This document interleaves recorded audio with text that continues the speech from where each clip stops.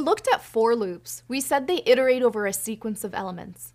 One of the examples we checked out was iterating over a list. Let's take a little trip to the zoo to see this in action. Okay, so we will make a list of animals. So animals equals, and since we're making a list, we'll start with a bracket. And we'll add lion, zebra, dolphin, and monkey. And end the list with another bracket. Chars equals 0. And we'll start a loop. For animal in animals, 2 spaces, chars, plus equals length of animals.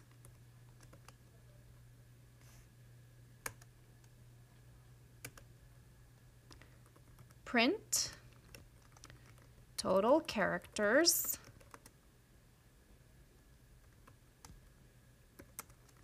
average length dot format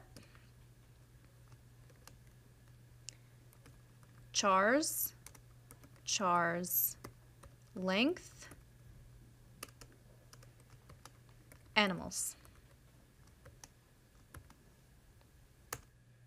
In this code, we're iterating over a list of strings. For each of the strings, we get its length and add it to the total amount of characters. At the end, we print the total and the average, which we get by dividing the total by the length of the list. You can see we're using the len function twice, once to get the length of the string, and then again to get the amount of elements in the list. What if you wanted to know the index of an element while going through the list? You could use the range function and then use indexing to access the elements at the index that range returned. You could use a range function and then use indexing to access the elements at the index that range just returned. Or you could just use the enumerate function.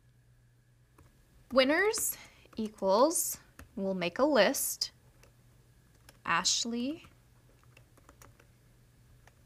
Dylan, and Reese, and close the list.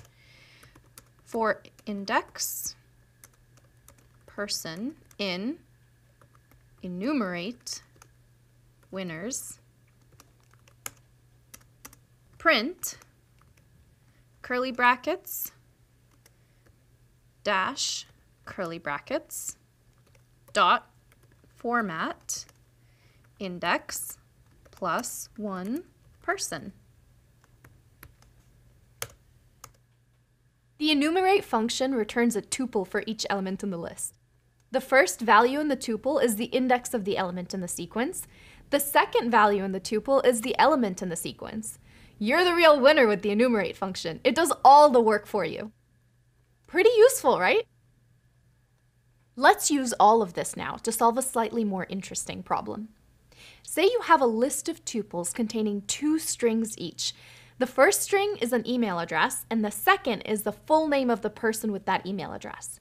You want to write a function that creates a new list containing 1 string per person, including their name and the email address between angled brackets, the format usually used in emails, like this.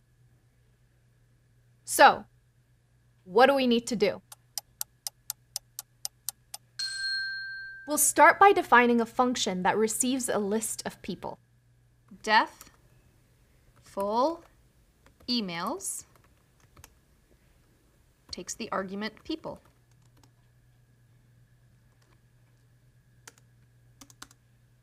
Remember, people is a list of tuples where the first element is the email address and the second one is the full name. So in our function, we'll first create the variable that we'll use as a return value, which will be a list, and we'll call it result. Result equals empty list. We'll then iterate over the list of people. We know this list contains tuples of 2 strings each, so we'll unpack the values directly when iterating in variables that we'll call email and name. For email and name in people, Now our result variable is a list, and it should contain strings. So we'll append the resulting string to the results list. Result.append. The string that we'll append will be formatted in the way we want. To do that, we'll use the format method with the two variables of our iteration. So curly brackets, dot format, name, and email.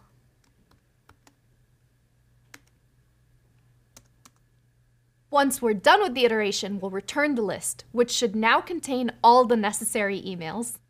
Return result. Will this work? What do you think? Let's try it out. Print full emails. alex@example.com. Alex Diego.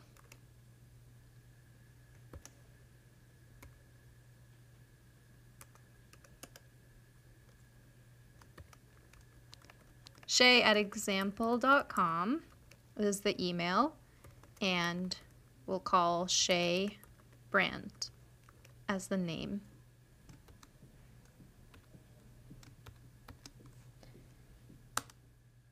Yes, this worked as expected.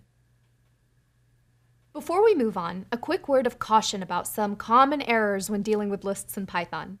Because we use the range function so much with for loops, you might be tempted to use it for iterating over indexes of a list, and then to access the elements through indexing. You could be particularly inclined to do this if you're used to other programming languages before. Because in some languages, the only way to access an element of a list is by using indexes. Real talk. This works, but looks ugly. It's more idiomatic in Python to iterate through the elements of the list directly, or using enumerate when you need the indexes, like we've done so far. There are some specific cases that do require us to iterate over the indexes. For example, when we're trying to modify the elements of the list we're iterating. By the way, if you're iterating through a list and you want to modify it at the same time, you need to be very careful. If you remove elements from the list while iterating, you're likely to end up with an unexpected result. In this case, it might be better to use a copy of the list instead. We've now seen a bunch of different things we can do with lists, and hopefully you're starting to see how they can be a very powerful tool in your IT specialist toolkit. Next up, we're going to learn a powerful technique for creating lists.